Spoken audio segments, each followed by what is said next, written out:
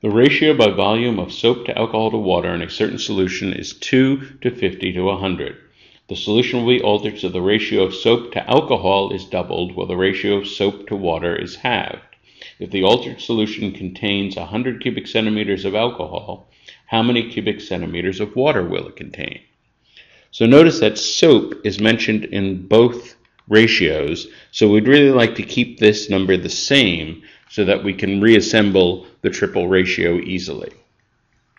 Soap to alcohol right now is 2 to 50, and this is going to get doubled. Well, one way to double a fraction is to multiply the numerator by 2, but of course that would change the number associated with soap. Another way to double a fraction is to divide the denominator by 2, and this would keep the numerator the same. So 2 over 25 is double 2 over 50. This is the new ratio of soap to alcohol. Meanwhile, soap to water,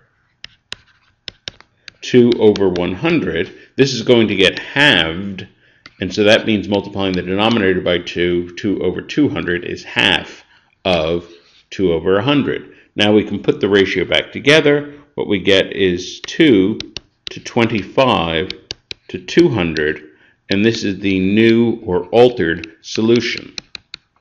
And we're going to have a quantity of this solution such that we have 100 cubic centimeters of alcohol. So in other words, this number here gets multiplied by 4. Well, it's the nature of proportion.